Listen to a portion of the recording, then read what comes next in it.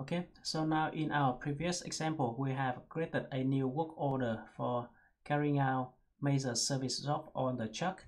So let's say, why do we doing this service job, which is a preventive maintenance work? We found out that a brake of the front wheel have been broken, and we need to fix it.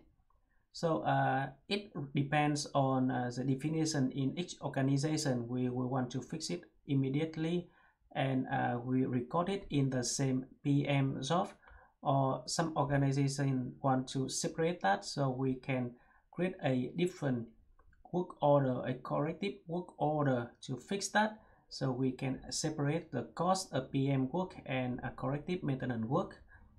So let's say in this case, I'm the mechanic who given 4 hours to do the service job for this truck, and I don't have the spare part to fix the broken brake immediately. So what I'm gonna do is I'm gonna go ahead with my major service job and continue to carry out that job, but I'm gonna go back to Maximo and raise a new request to fix the broken brake later on.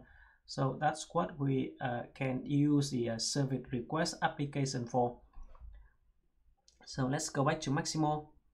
We can start by going to the work order checking application, and now let's open our major service job.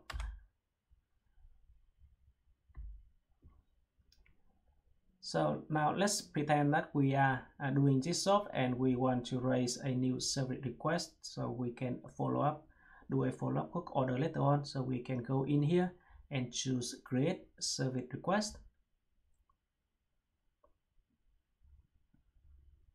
So a new service request has been created. We can open that by, or we can see the number by going to the related records tab here, and we can see a ticket or a service request. In this case, we can choose here and choose go to service requests.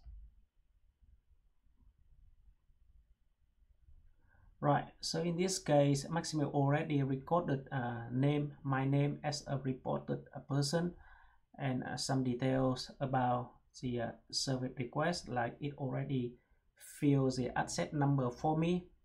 So what I have to do here is just to write a short summary and description of what needs to be done. So in this case, I'm gonna call it brake left front wheel, for example.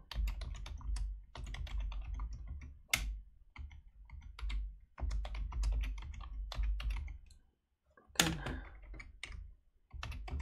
Yeah. So I'm gonna need replacement. Okay, so that's it. Now I'm gonna save it.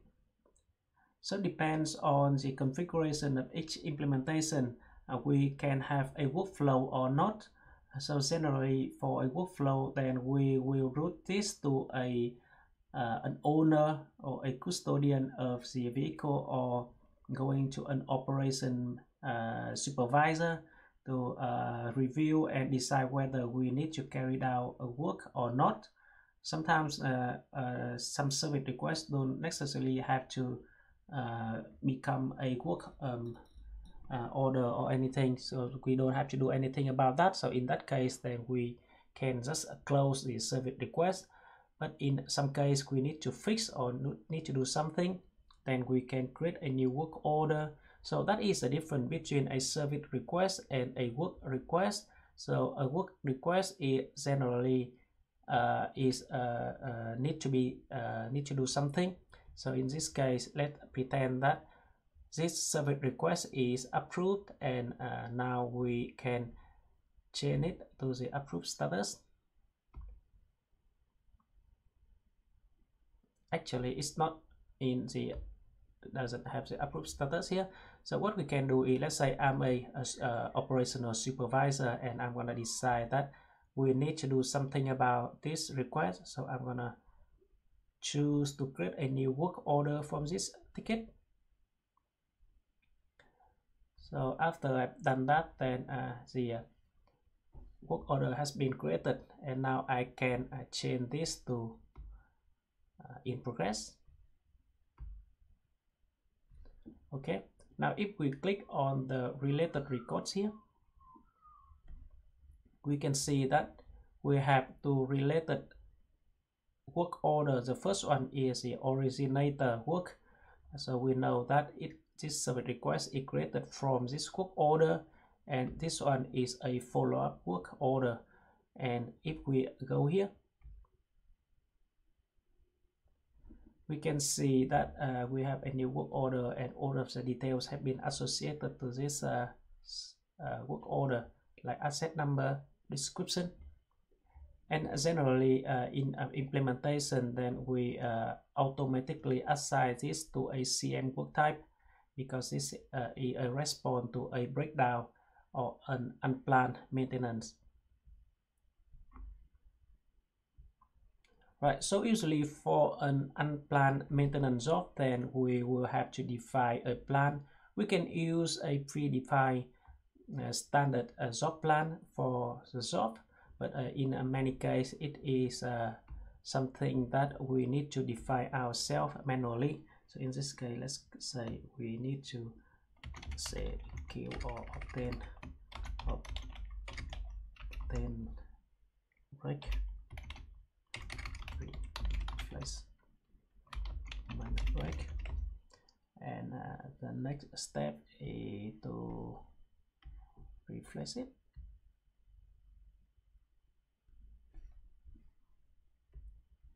Replace break, for example.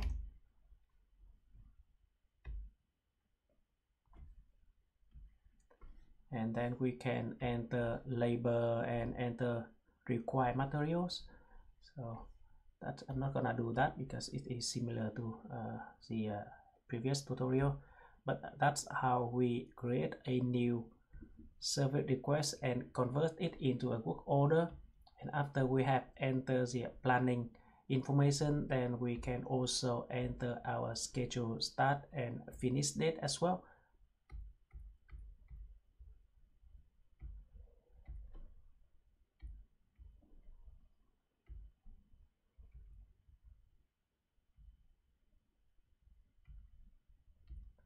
Okay, and after that, then we can continue with our work execution process. Like we can approve the work order, we can change it to in progress status, so to make Maximo aware that we have started working on it, and it will automatically record the actual start date. And if I change to complete, it will record the actual complete date for the work order. So these steps are very similar to the PM work order management process.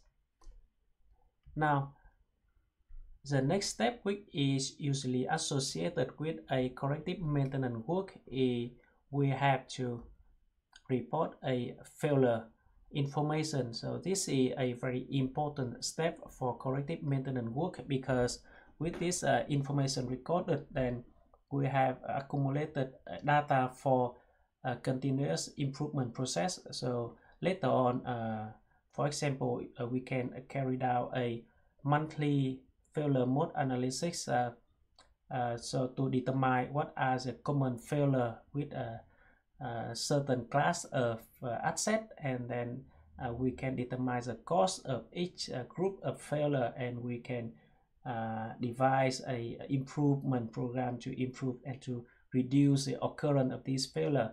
So in order to report a failure information to a asset, a work order, then we can go to this tab, and in this case I already associate a failure class to the assets. So in this case, Maximo automatically fill out this failure class in this work order for me, and I only have to enter some details like remarks, dates, fail date. For example, I can enter a fail date, so it knows that when this equipment actually get broken, and I can enter 3 critical information. So first of all, it is a failure code, so I will select, in this case I got a problem with a break, so I'm gonna choose a break here.